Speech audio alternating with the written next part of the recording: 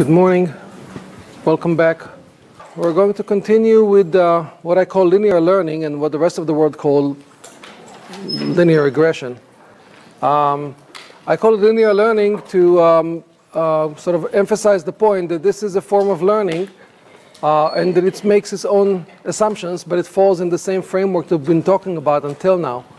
I wrote a reminder for you of what are the 3 questions that I'd like you to ask for every machine learning technique or algorithm that's out there. Number 1, hard bias. Number 2, soft bias. Number 3, search. I added 2a because I started inserting this idea of regularization, that the result of Q1 is a hard set called the hypothesis space. The result of Q2 is an optimization criterion. It's something like an argmin or an argmax. And 2a adds another term to this optimization criterion. We're trying to not just find something that has the minimum error or the best agreement with the data, but also satisfy some other condition. Question 2 is about the soft bias. It's about a preference. So the condition could be the number of nodes in a tree. If it's a tree, the size of the coefficients. If it's a polynomial, or degree of the polynomial, and so forth. But regularization could include other components too. I mentioned that in the context of decision trees. If you're trying to come up with a tree that uses less expensive medical tests, then you would throw in a term there that would be proportional to the cost of the tests, and then you would try to minimize a weighted combination of the two. And then question 3 is the algorithmic question. Once you defined the argmin or argmax, the optimization problem, now it's a question of finding the one member that satisfies it. So we're going back to linear learning. And I'd like to spend a little bit more time on the law of total variance.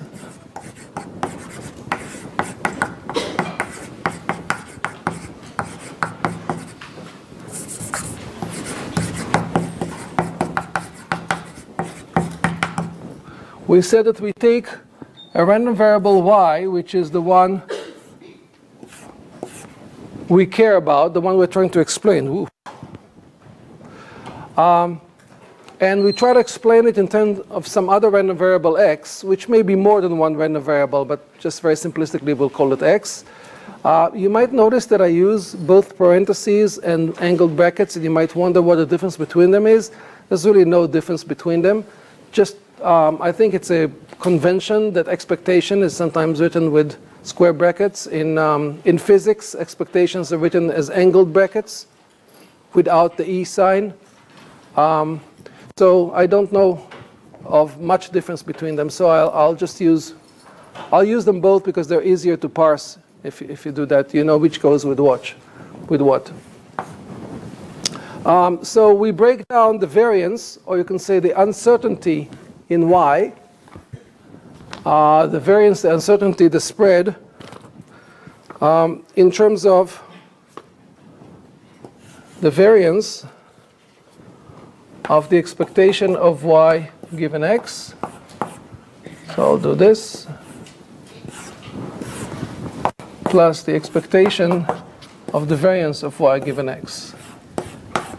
So it's always y given x, and it's the variance of the expectation of the variance. And the way to understand that, to start parsing it, is to ask yourself, whenever we take the variance or the expectation, with regard to what variable are we talking about, since there are 2 variables here? And the answer is, the first one we do is the y, and the second one is the x. I try to explain it on Piazza as well.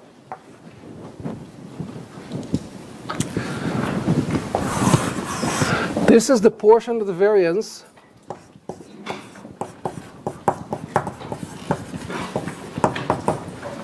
of the variance of y explained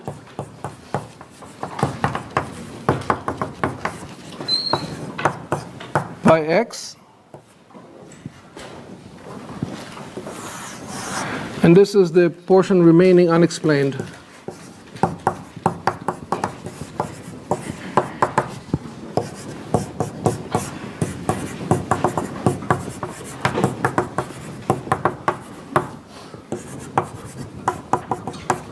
I gave you an example of clustering, where y is a point in some dimensional space, could be high dimension. In my example, it was 2 dimensions. And x was the index of the cluster. Which cluster does it belong to? And a good clustering, a good assignment of points to clusters, is one where the points are very close around the cluster. Which means the variance, once you know the center of the cluster, you reduce significantly the spread of y, because you know it's right near you, right? That would be an example like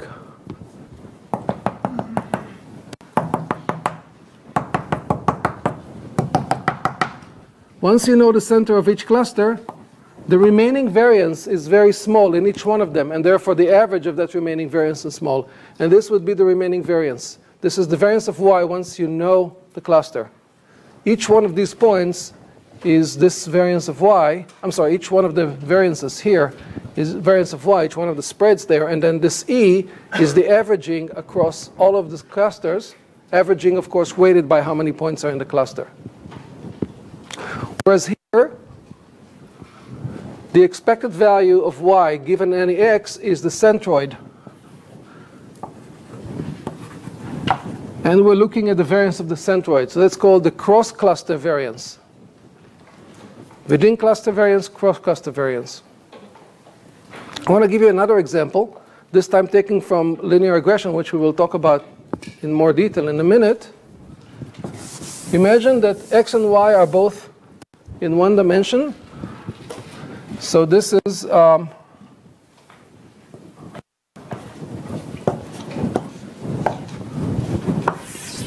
x, and this is y.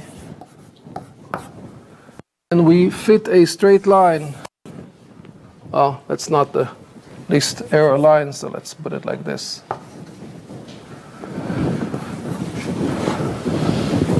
How do we interpret these two components in the context of linear regression? Well, remember that we're using x to try to explain y. What we're saying is that given x, we don't know where y is, but we know where the expectation of y is. So if we had lots and lots of points on that all share the same x, the y value would not always be the same, but it would be distributed around here somewhere. So let's start with this part. The variance of y conditioned on a specific value of x is the variance along this line here for this x, and here for this x, and here for this x, and for this x. And then the expected value of that over all the x's is the weighted average of all these variances. X is continuous now, so we'll have to integrate, but it's still a weighted average in the sense that if there are more x's here, more data points in this region than there are in this region, it would count more. But overall, we're looking at the variance of y along the regression line, relative to the regression line.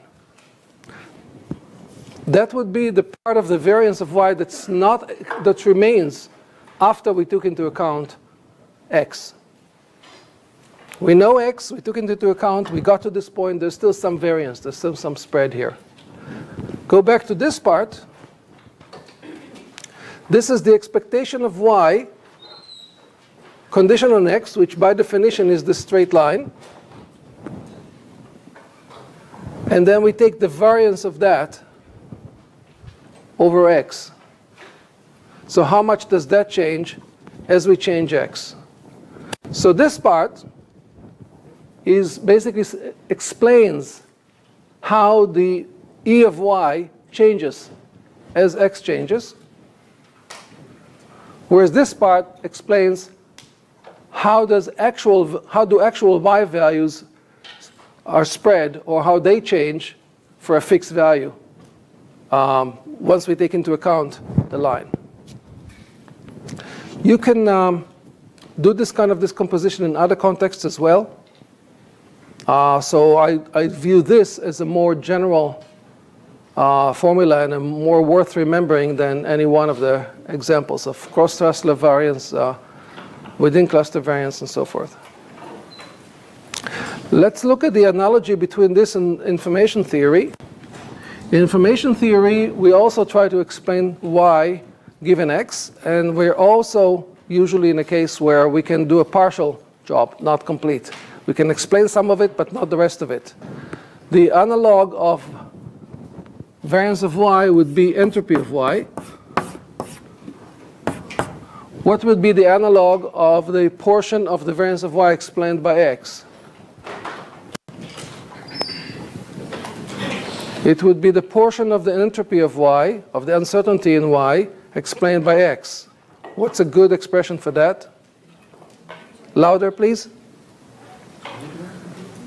Louder. A portion of the entropy of y that's explained by x. No, explained by x. That would be mutual information. The mutual information between y and x. This is exactly how much of the entropy of y x explains. Not what fraction, how much of it in bits. If this is 5.2 bits, and this could be 3.7 bits, and the difference here would be, now it's conditional entropy. It's how much of the uncertainty of y still remains if you know x.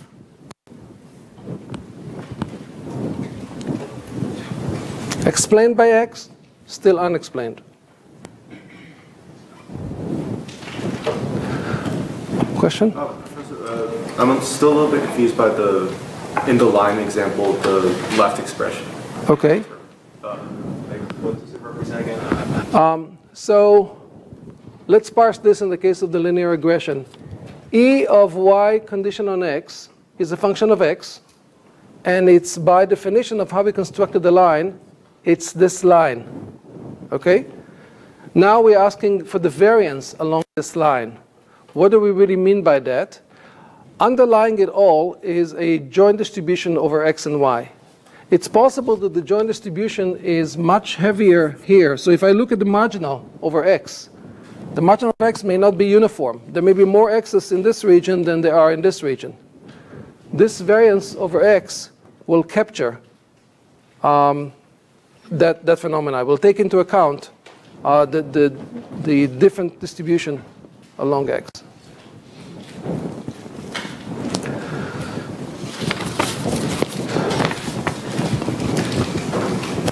One big difference between these two ways of thinking is that variance is defined over numerical random variables.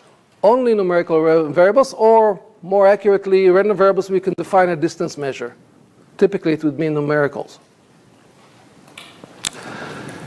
If you look at the formula for variance and expectation and so forth, they have subtraction in there. You should be able to subtract and square numbers.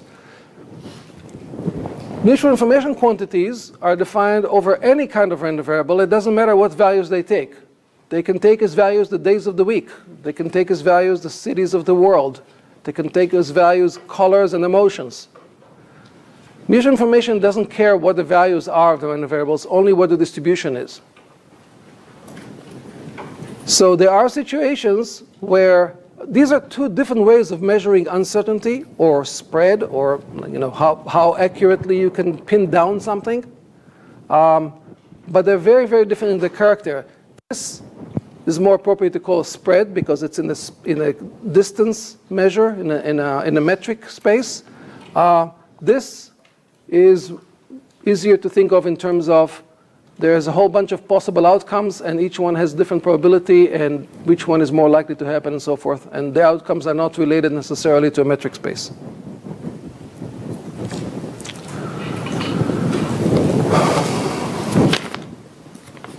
All right, let's go back to our browse through linear regression concepts. We talked about covariance, if you remember. covariance between two random variables, x and y. And we said that covariance was invariant under shift of either x or y. And it's fairly simple to calculate what happens under multiplication. A of x and b of y, remind you a and b are constants, is, I'll call it c here, is a times c times covariance of x and y. So even if you add here ax plus b and cx plus d, the b and the d go away, and the a and the c come out. I want to simplify the covariance even further. I want to normalize it by the spread of each x and y. So I'll take the covariance, and I'll divide it by the standard error of x and the standard error of y. What I'm doing essentially is getting rid of the dimension of the units or the dimensions. If you remember, if x and y are originally in meters, then the expectations are in meters, the variances are in meters squared, the standard error is in meters, the covariance is in meters squared, right? You can literally see they showed here twice. By doing this, I'm dividing meter squared by meter squared, or time squared by time squared, or x could be meters and y could be seconds, right? So I'll be dividing meters times seconds by meters times seconds. So in both cases I get, in all these cases, I get the pure number. And this pure number we call rho is the coefficient of correlation, or correlation coefficient. Coefficient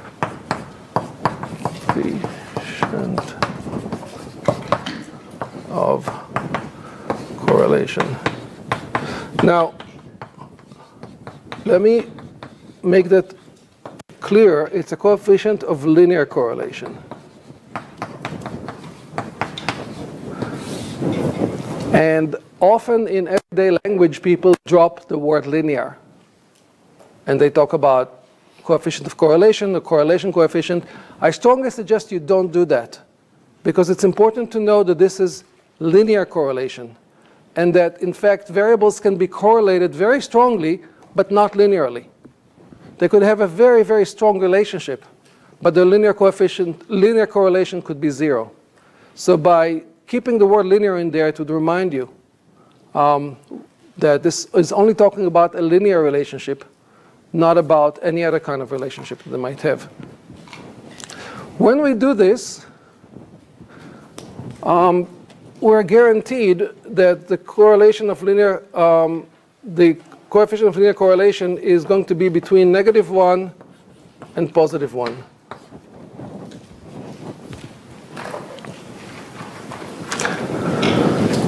Positive corresponds to a positive association between x and y, and negative, of course, to a negative association.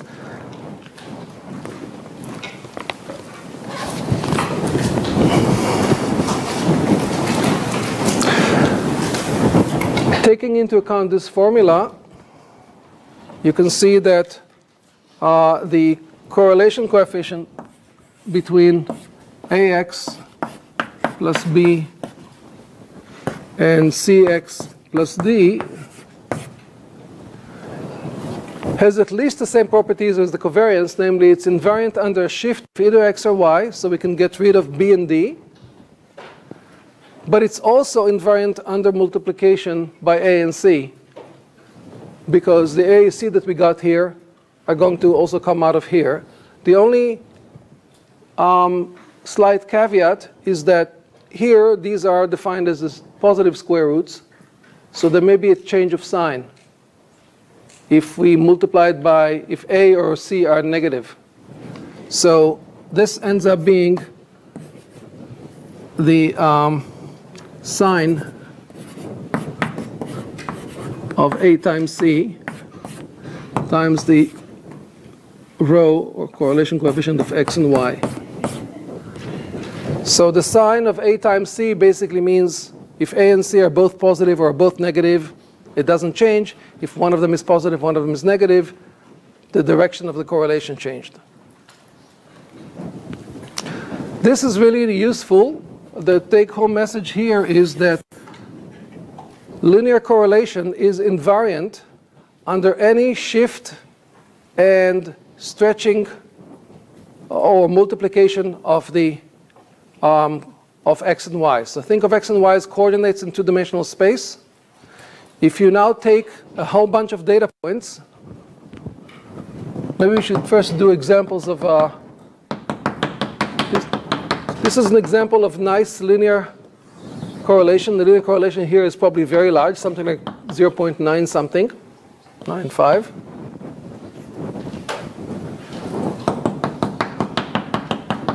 What if you took this and shifted it, rotated it to look like this? What does the linear correlation become now? Took these data points and shifted them. It remains the same. Okay? The slope is not important. The only thing that's important is how close these things are to the line. If you moved it up or down, if you moved it sideways, it doesn't change the linear correlation. If you shifted it to the point where it's sloping this way, so this is still rho equals 0.95. If you shifted it so now it's facing down, what's the correlation now? Same data points? It's a negative. Oops. Negative 0.95.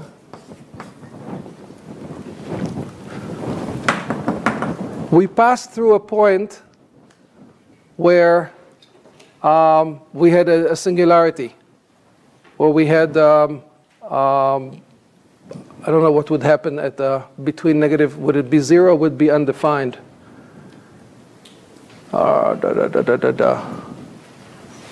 See, standard error is the same. It would be 0.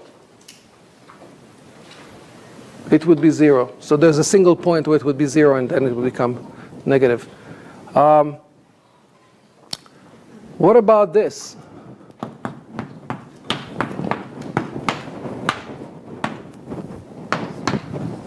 What's rho here? Kind of harder to tell, but the question is there a preferred direction? Does it look like there's a preferred direction? There is a preferred direction. It's going up. It's a positive slope, so rho would be positive here, but maybe not very large. What about this?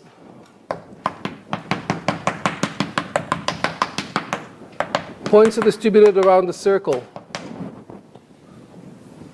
What's rho here? It's 0. There's no preferred direction. Okay? Let's assume that they have uniform density around the circle. Now here's an interesting thing. X and y here, first of all, this circle can move anywhere, right? Can shift up or down. We already said that correlation coefficient is invariant under shifting and under stretching and under rotation, because rotation is a form of shifting and stretching. But here, these points are clearly highly related to one another. X and y are highly related to one another. If I tell you x, you know a lot about y. If I told you that x was here, this is the x value, you immediately know that y would be either here or here. Right? If I told you that x was here, you know it's exactly this point. So before I tell you x, y could be anywhere from here to here with some distribution. After I tell you x, it could be only this point or this point.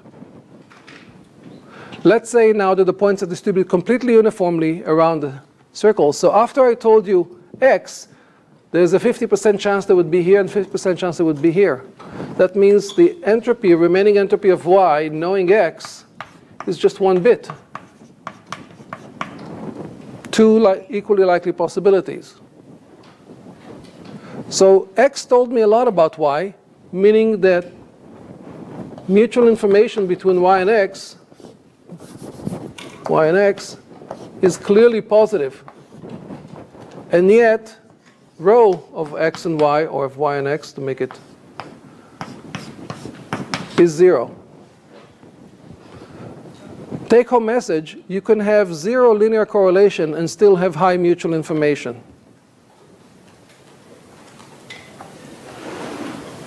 Is the opposite possible? Can you have 0 mutual information but positive or negative linear correlation?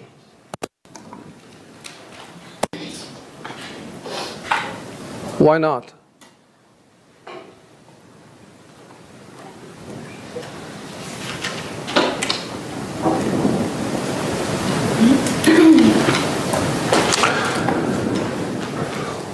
What does 0 mutual information tell us about x and y? They're independent.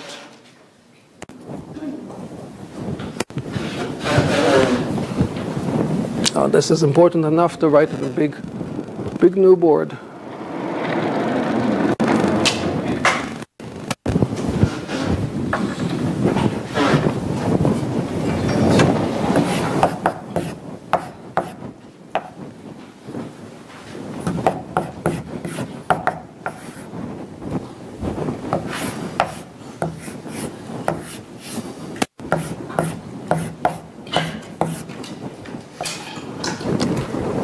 This is an important relationship. Mutual information between two random variables is 0 if and only if they're independent. And it's important to know the definition of independence. Where does 0 linear correlation fit in?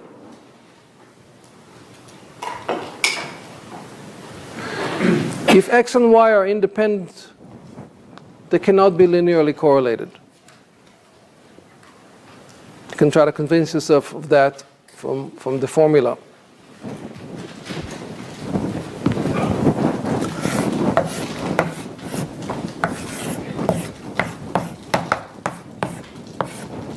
But this is a one-way street. This is not true.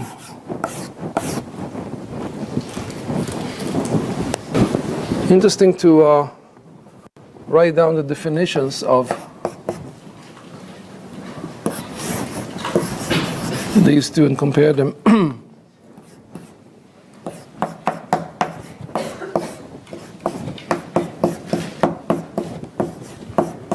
Now, if you remember this as our definition of one form of writing mutual information, is the expectation of the log of the ratio of joint to product of marginals. Here we already wrote is the covariance of x and y. I guess we write it like this, divided by of x. I think it's kind of interesting to look at the two definitions side by side.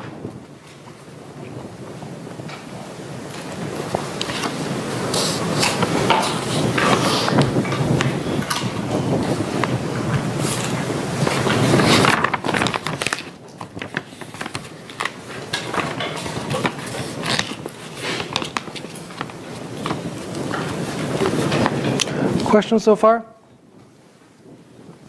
Yeah.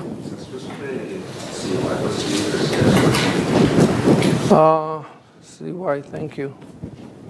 X and Y. So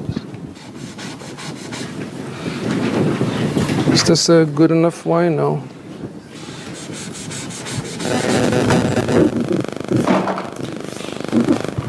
Thank you. Yeah.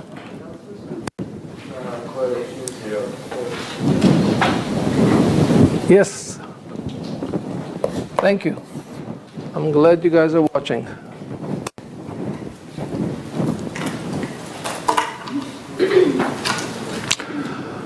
Okay, let's talk about linear regression in the context of machine learning. Remember, I'm trying to broaden our definition of learning from learning a deterministic function to reducing the uncertainty in the outcome. So instead of thinking about it as for every x there is a y and we need to find that y, we try to think about it as there's some uncertainty about y, and if we have x we can use it to reduce that uncertainty. In the most general context, we're talking about information theory, we're talking about uncertainty measured by entropy. In a numerical context, we can talk about the spread in y, reducing the spread in y, knowing x. And maybe the simplest relationship we can think about of using x to reduce the spread in y is to say that the expectation of y conditioned on x, to assume that it is linear in x. So that would be alpha plus beta x. This is not saying that y is a linear function of x. It's saying that the expectation of y is a linear function of x.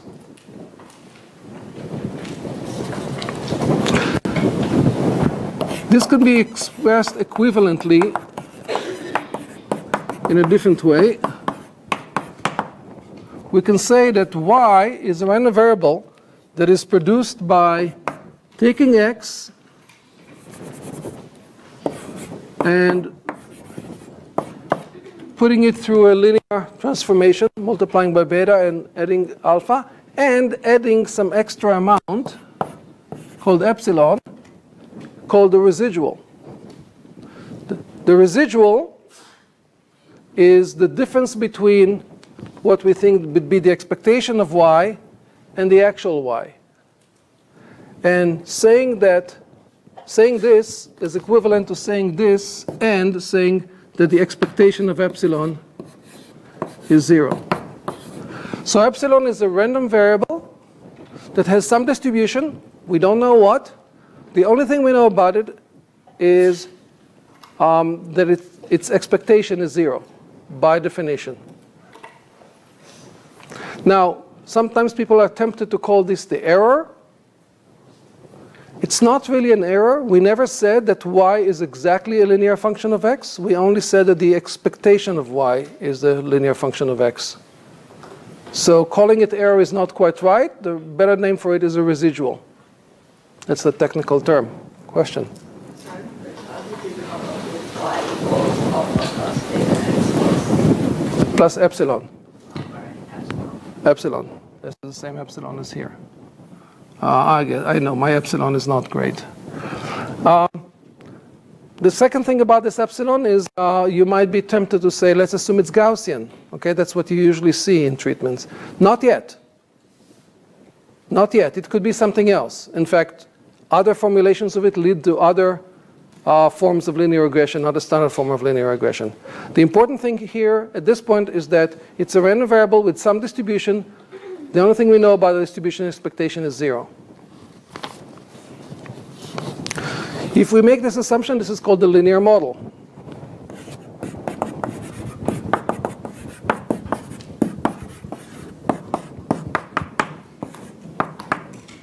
Linear model includes not just simple ordinary linear regression, it also includes logistic regression, it also includes a variety of other regressions.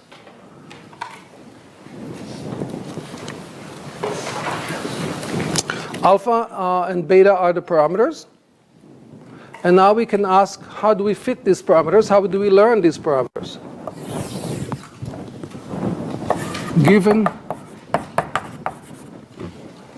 data, training examples, in the form of x1, y1 through xn, yn, we want to find alphas and betas that would fit it as well as we can by some measure of fitting.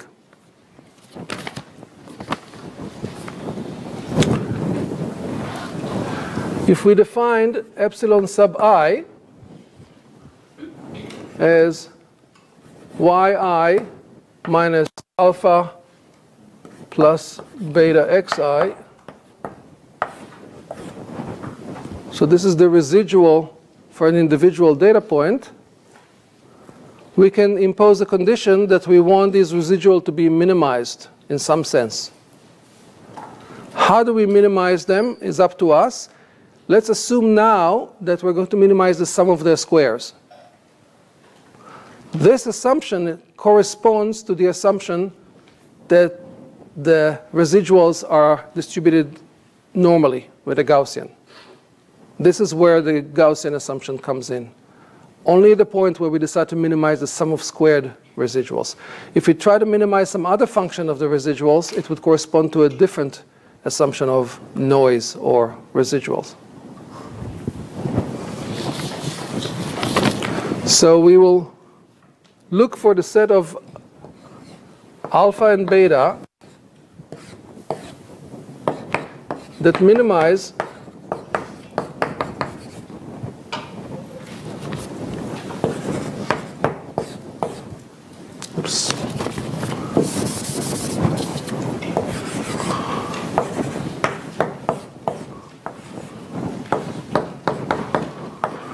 minimize the sum of squared residuals over all possible alpha and beta. So it's a joint optimization over two parameters. This can be written obviously exactly the same thing. Alpha or beta, sum I goes from 1 to n of y I minus alpha plus beta xi squared. I just took this definition. This is an assumption we made. When we make this assumption, the solution is called the ordinary least square solution, standing OLS.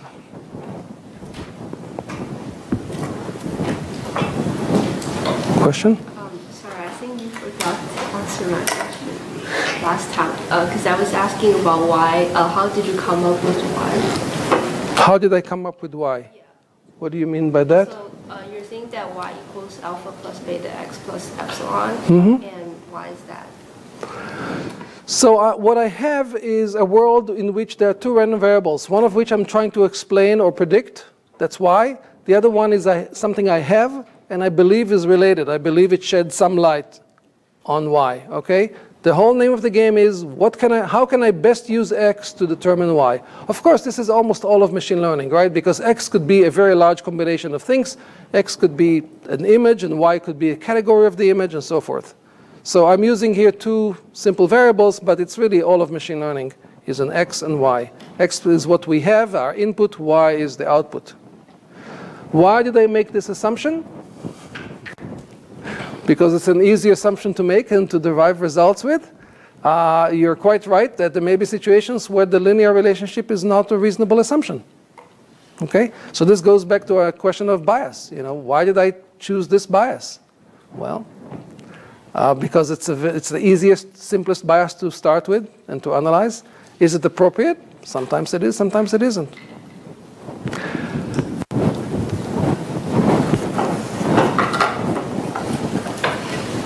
Okay, if we pose our problem this way, we now have a search problem. Search the space of all alphas and betas. It's a two-dimensional continuous space for the values that minimize this. Luckily, there is a closed form analytical solution. We don't need to do explicit search. There's a formula that we can use. I'll just give it to you. It's a very nice, I think, and satisfying formula. I'll start with the beta. The beta OLS is the covariance of x and y divided by the variance of x. Now, let me add some index here, sub e. And by e, I mean empirical. So I'm taking the covariance and variance with regard to the empirical distribution of x and y. The empirical distribution of x and y is a fancy term for the distribution of the training data I have. E means with regard to the empirical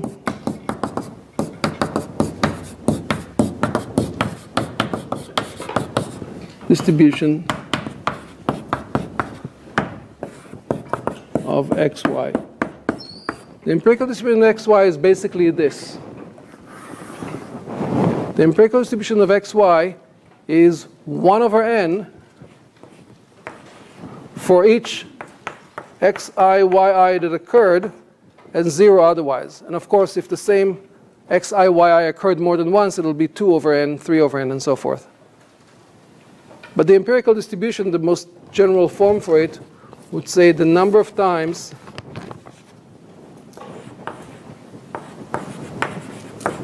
x and y occurred divided by n. Number of times they occurred in the training data. So it's important to know this is not the true distribution of x and y. It's just a sample from it. But it's the distribution of the sample, as if the sample was all there is.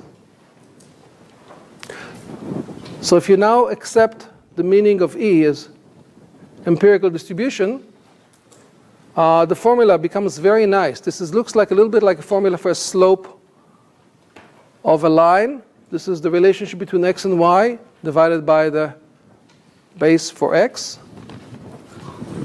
And the formula for alpha is even simpler. Alpha ordinarily square is the expectation of y minus beta times the expectation of x.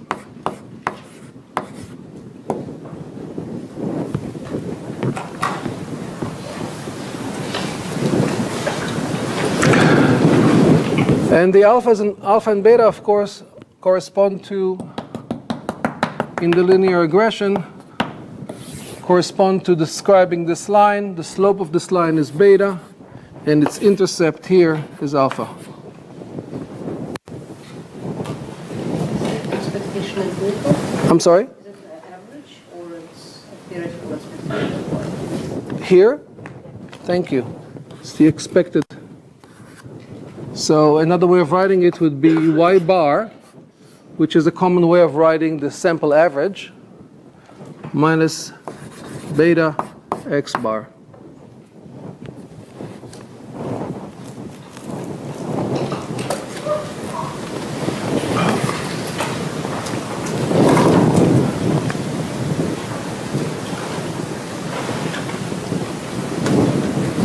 Questions? Yeah. Formula for y, which was alpha plus beta x plus x. Is there any way we can start from that formula and read? Formula for that was the first one. Is there any way we can start from this? Start from that second one and go to the first one. These two are completely equivalent. This combined with this condition, you can clearly derive this, right? So the question was, can we start from the second one rather than from the first one? If I start from this, and I say, what is the expectation of y given x? It's the expectation of alpha, which is alpha, plus the expectation of beta times x, which is beta times the expectation of x, plus the expectation of epsilon, which is 0. So from this you can derive this, and from this you can derive that. There are just two formulations of the same thing. So if you want to derive the first equation from the second equation, shouldn't it be the alpha times beta, alpha plus beta times the expected value of x? Because you're plugging that y to the expected value. I don't think so, but let's discuss that after class. I don't want to take the time now.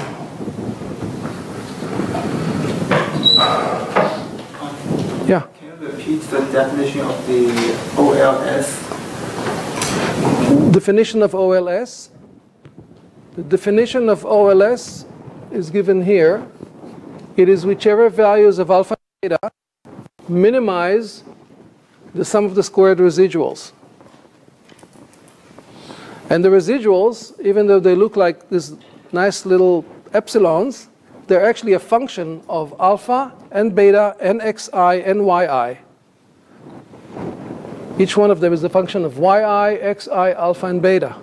So spelling it out explicitly, it's the values of the two parameters, alpha and beta, that minimize this expression, sum of squared residuals.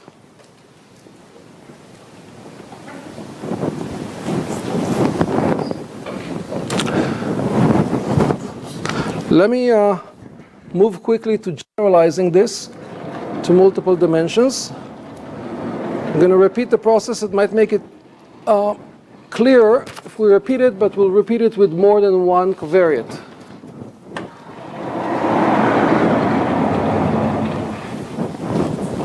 Now we're trying to learn a function from x1 through xp into y. Now we're explicitly saying that x could be multiple covariates, and by convention we use lowercase p as the number of covariates. So these indices now, it's important to know, like the general case here of xj, x sub j is not the jth data point. It is a random variable number j. And every data point is actually, every data point in our training examples would be a whole set of values for all the random variables, complete with a value for y. So it would be a vector of size p plus 1, p covariates and one response variable. Again, we're going to assume a linear relationship between the expectation of y and the covariates. So we're going to assume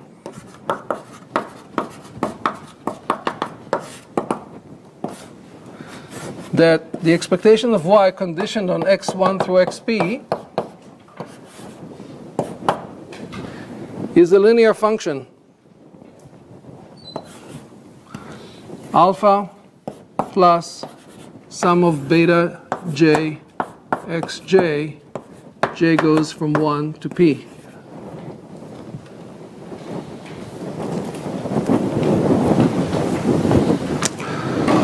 I'm going to simplify my notation a little bit. I don't want to carry this alpha with me. I will decide that beta 0 is alpha. So I'll call this beta sub 0. And I'll simplify it further by pretending that there's another random variable, x sub 0, that is not really a random variable. It's always fixed at the value of 1. So x sub 0 is always 1. This is just a notational trick. I'm not doing anything mathematical here. So this becomes simple summation of beta j xj. J goes this time from 0 to p.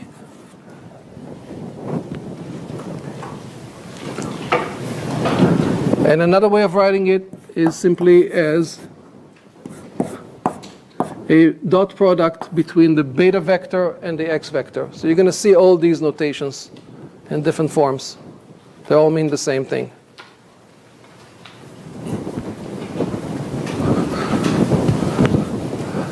We'll say equivalently,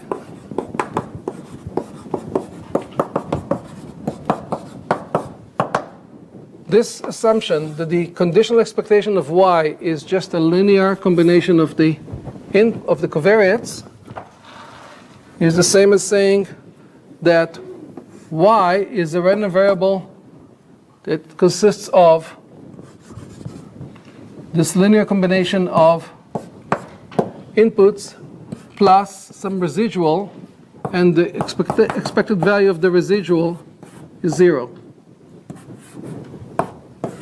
Exactly the same as over there. Now I want to find the value of these parameters. So these are my parameters. The betas are my parameters.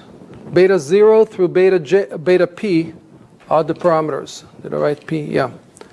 I want to derive them from data. What does my data look like now? In the one-dimensional case, it looks like two vectors, xi's and yi's. Here I'm going to have a whole matrix of x's and a vector of y's. So it's going to look like this. X, so it's going to be little x 1, 1, x 1, 2, x 1, p. So these are, this is the value of the random variable x1,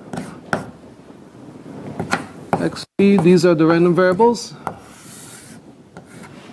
Let me rewrite the whole thing so it looks a little nicer. On top I will write the name of the random variable. The name of the random variable is in uppercase. It's x1, xj, all the way to xp. And here I'll have y. These are the names. Here I'm going to have, this is j, this is I. I goes from 1 to n. Little n is the number of data points I have. Little x11 is the value of the first random variable in the first training example. Little x1j is the value of the xj random variable, the jth attribute, in the first training example. All the way to x1p, and here I'll have the xi1, xij, xip, and here I have xn1, xnj, and xn comma p. So I have a matrix here. I have an n by p matrix. It is also called the design matrix. And here I have the response variable y1 through yn.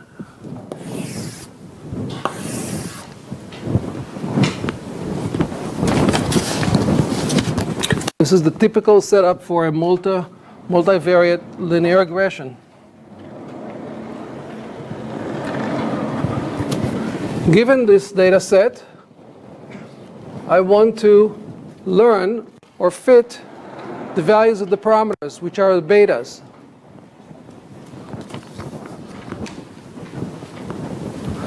I'm going to define completely equivalently to what we did over there. Epsilon I is yi minus beta xi. And now I don't know how to write beta xi in this notation. Well, you guys can see it from there, so let me move it a little bit. Let me move it to here. I'll define epsilon I as yi minus the sum over j, goes from 0 to p, of beta j times x I j.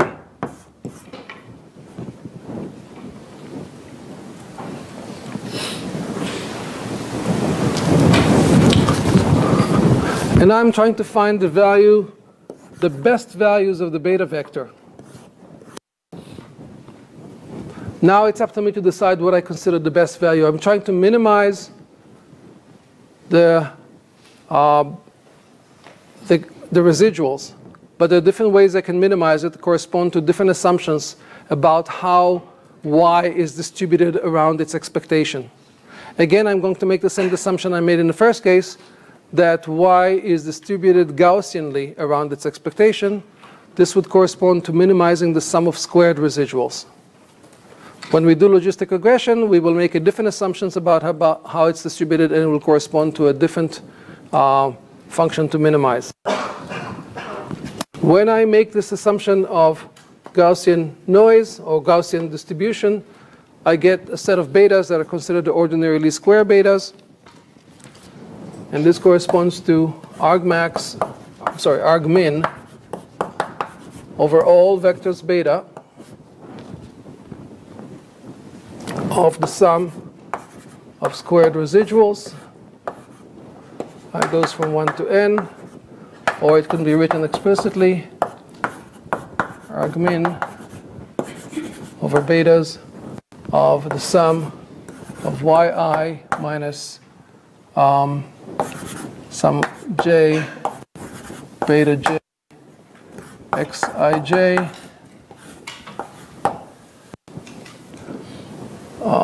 and that would be squared like this, and j goes from 0 to p, and this goes from I goes from 1 to n. This is exactly the same, just a slight generalization. Again, we have a closed form solution. You don't need to copy the formulas, they're all here. They're far less likely to be erroneous here than here. There's a closed form solution. I'd like to keep this solution in mind. Remember, this is a special case where alpha is beta sub 0 and beta is just beta 1. Right? This is the special case where p equals 1. But the solution requires some manipulation of this matrix. So if we call this matrix the X matrix, design matrix,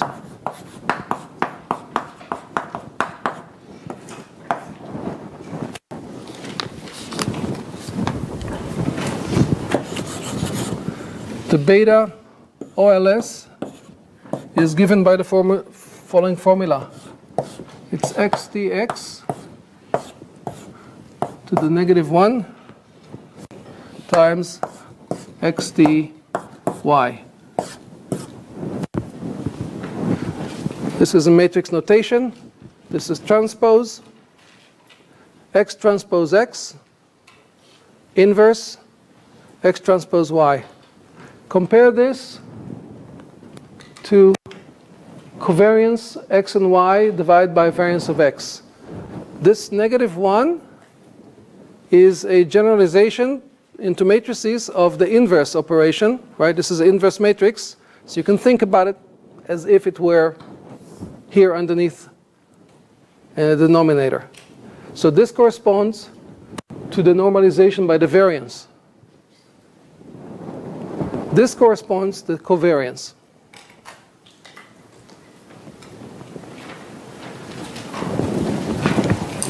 So you're looking at how these two covary, what they tell you about each other, and you're normalizing it by the variance of x itself.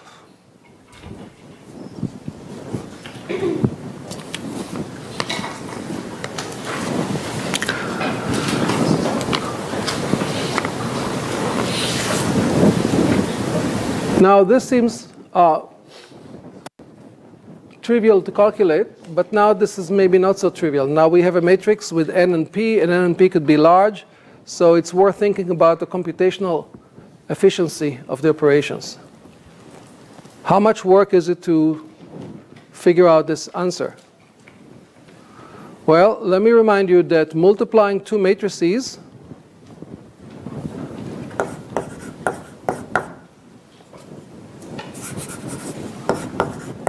multiplying a, they call it m by n, a q by r.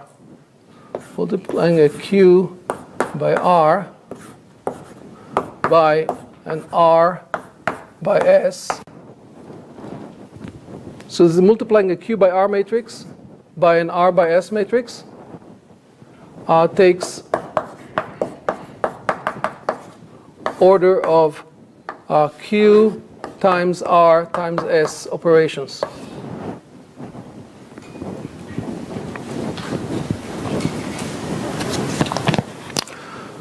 When we multiply square matrices, there are tricks we can do, but for general non-square matrices, this is pretty much, unless you know something special about them. If you're multiplying a square matrix,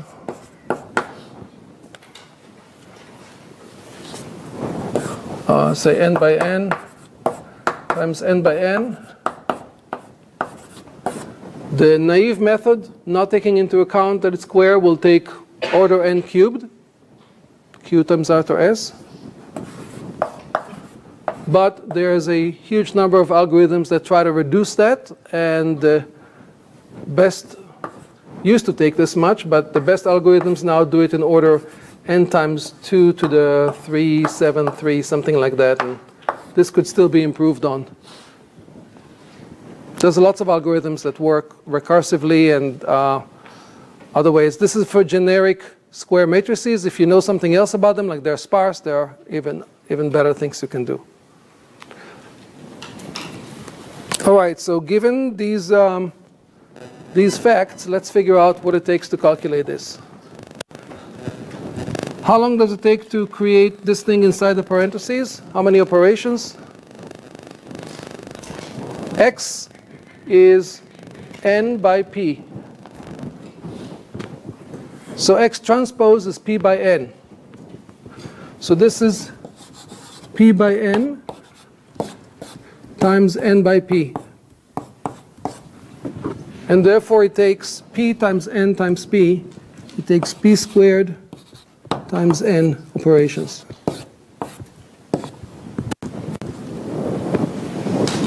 Then we have to take its inverse. Taking the inverse of a matrix, of a square matrix, takes the same amount of computation as multiplying it with another one like it. The naive method is O(n) cubed. The smart method is O2 to the whatever. How big is this matrix when it's done? It's p by p, right? You have to invert a p by p matrix, which means it'll take, this is big O, by the way, not little o. It takes on the order of p to the 2.373.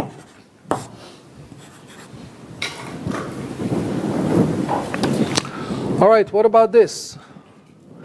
This is X transpose is p by n, and y is n by 1.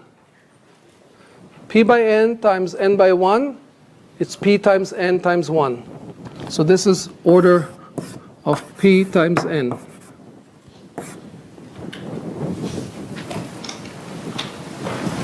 And finally, the inverse of this is still p by p. And this is p by 1. So multiplying them together, you have p by p times p by 1. You get p times p. So this is order of p squared.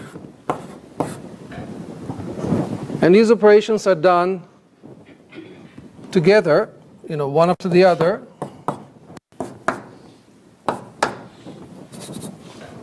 So we get a total of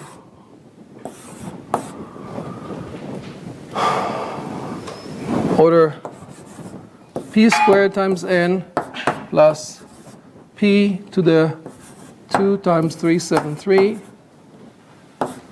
plus p, what is this, p times n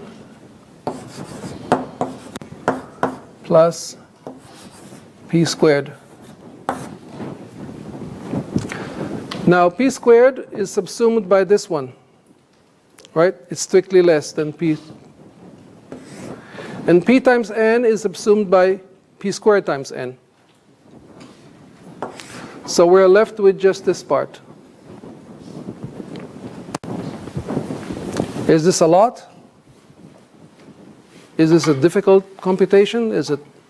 Will you have a hard time on your computer? Depending on how big a matrix is. The important thing to notice here is the dependence on n.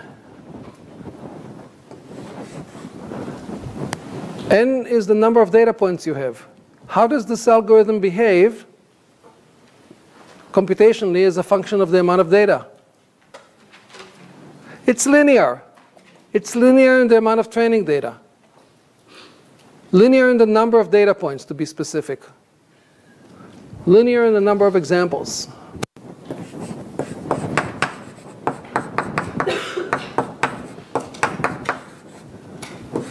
Number of examples, or training examples, or training data. But it's not linear in P. P is the number of covariates. How many covariates are you likely to have? 100? So the dominant part here would be this part, or if n is large, it would be this part. So p squared, if you have 100, that's 10,000. So it'll be 10,000 times the number of data elements. You know, most regression problems, n is much larger than p. Okay? You have some finite number of, some countable, easy number of covariates, 3, 5, 20, 50, 100. And then you go and collect data and you try to collect hundreds of thousands or millions of examples. Most examples. So usually in a world where n is much greater than p,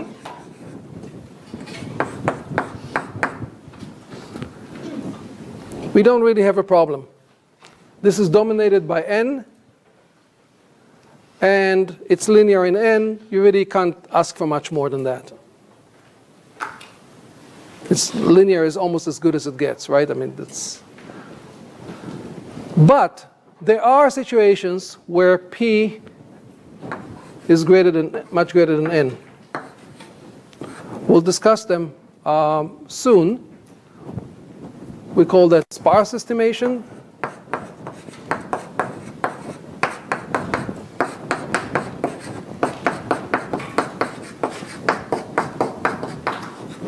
This solution doesn't work in these cases.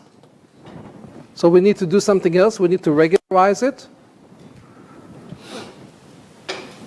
But if we still have to go through this, something like computation like that, then the dominant part would be the p either here or here.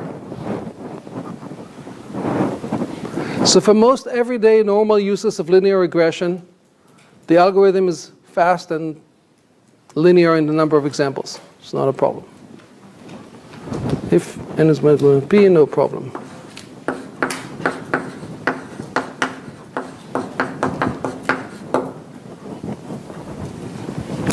Okay, we could do this calculation differently. After we calculate the inverse here, we can multiply it by x and then multiply by y. It will result in slightly different arrangement. It won't be better. Let's talk about inverting this. Okay, is this matrix always going to be invertible? As you know, matrices sometimes are not. Is this matrix guaranteed to be invertible?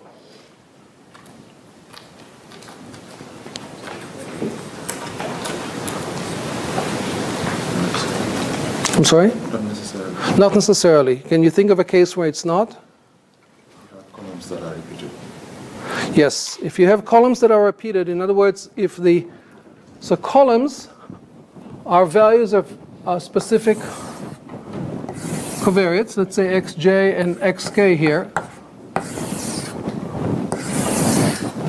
If these columns are either the same or a linear combination of one another, then the rank of this matrix is going to be smaller than p, because you don't have p independent columns. And if the rank is smaller than p, xtx will not be invertible.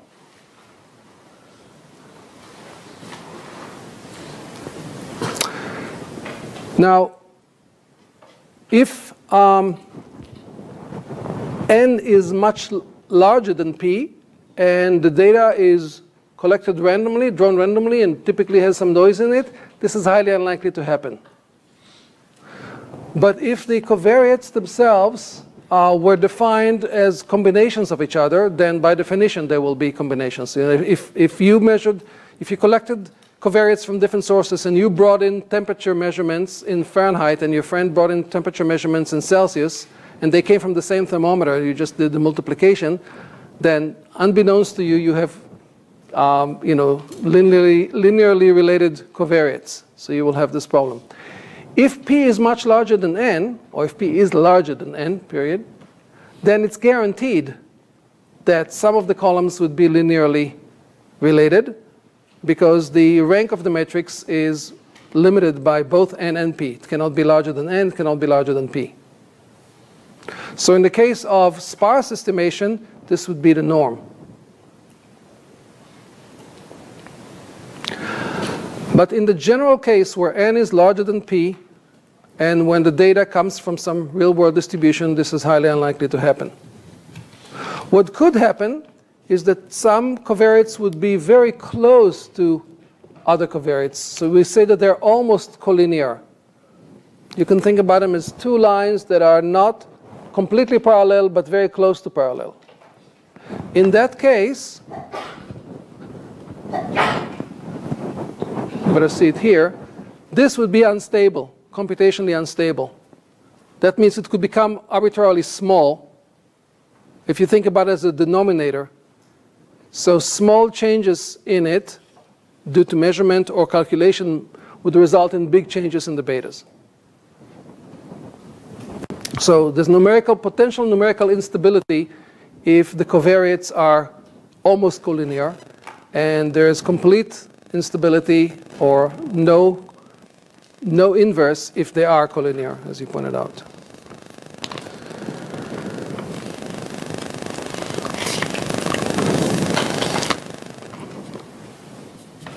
Let's stop here and think about the questions I asked at the very beginning with regard to the multivariate linear regression.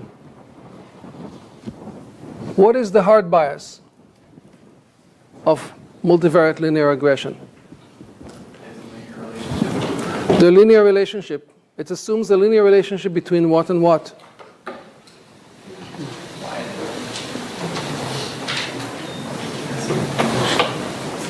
The linear model assumes a linear relationship between. The answers are written on the board all over the place. Not expectation of y. That's what I was hoping to hear. Between the expectation of y and the covariates. Okay? Not between y and the covariates, between the expectation of y and the covariates. That's the hard bias. We are only considering functions of the expectation of y that are linear in the covariates.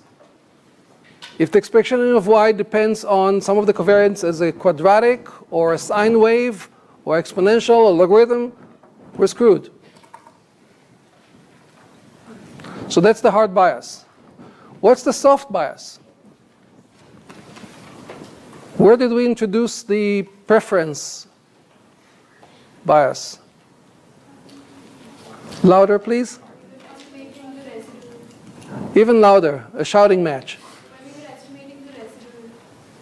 When we're estimating the residue specifically, what's the assumption? Where did I write that doomed me to a particular, that committed me to a particular soft bias?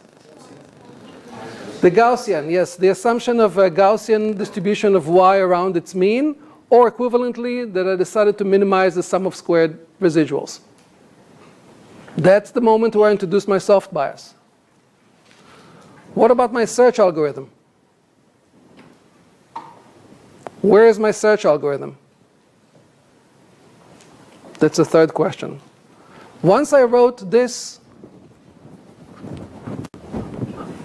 I fully defined my hard bias and soft bias. Now it's just an optimization problem. Once you have an argmin or an argmax, you're done with the hard bias and the soft bias. Now you have to solve it. Where's my search? I didn't do a search because I can solve this analytically. So I'm lucky in a sense. Or you can say I chose this model because it's easy to solve analytically. Sometimes you cannot find an analytical solution to this argmin problem, to a different argmin problem, and then you have to search. Sometimes you can find a solution, you're guaranteed to find a solution, but not by a fixed formula, but by an iterative procedure. And sometimes you're not even guaranteed that you can find a guaranteed maximum or minimum solution. So the answer to the three questions are here, expectation of y is linear in the covariates, minimizing the squared of the residuals, or in terminology of soft bias, we're assuming that y is distributed Gaussian-like around its mean. And here, we don't need a search. We have a closed form solution. Now let's look at 2a. What kind of regularization might we want to impose?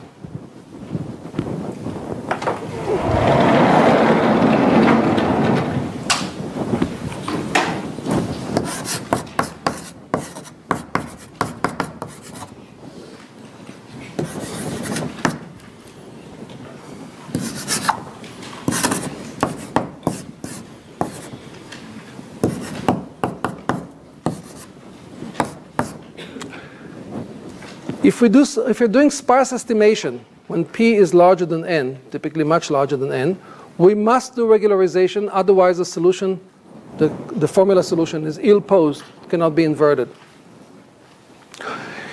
If we're not in sparse estimation, if n is greater than p, we might still want to do regularization.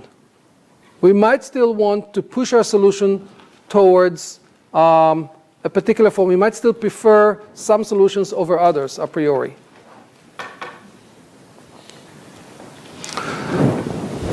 What kind of regularization can we add here? How about keeping the betas small?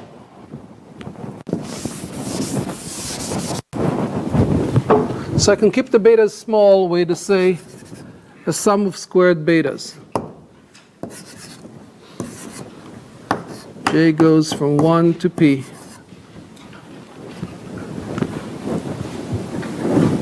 I can do that. That will push the solution towards small betas. What does small beta mean? A beta of 0 means that it does not depend on the expectation of y does not depend on this covariate at all. A small beta means maybe that it depends on it to a small extent. But there is a problem here. It depends on the dimensions you chose for the covariate.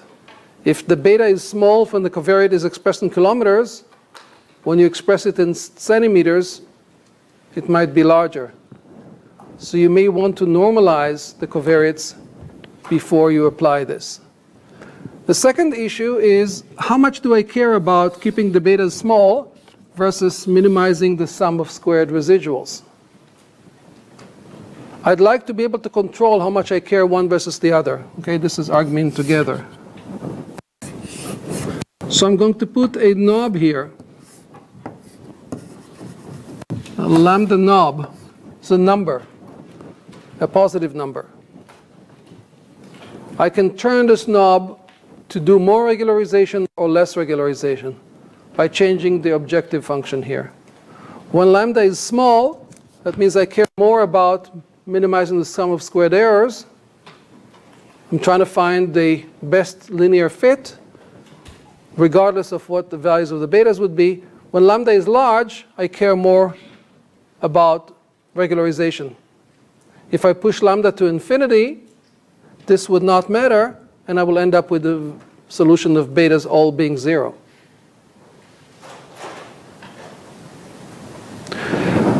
This is not the only way to regularize. I can think of an alternative way to regularize. How about lambda times sum of the absolute values of the betas?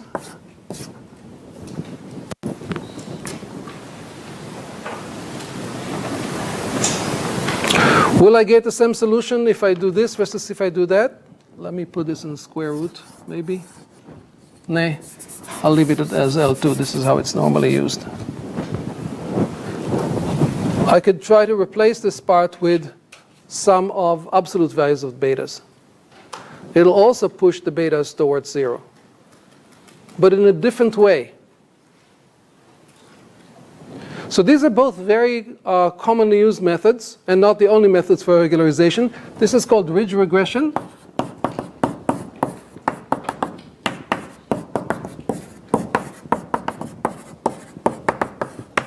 This is called lasso. Historically, this came later. Ridge regression has been known for 50 years or so. Lasso is maybe 20 years. They lead to somewhat different solutions. Let me add one more possibility. Instead of any of these two, so this is called L2 regularization. This is called L1 regularization. What would the L0 regularization be? L0 regularization. It would be argmin sum of residuals plus lambda times. What would be the L0 here? The number of non-zero betas. Number of non-zero betas. I like this one best of all. because number of non-zero betas means the number of covariates that play a role. So it would push the solution towards simpler explanations, explanations that depend on fewer covariates. This is called subset regression.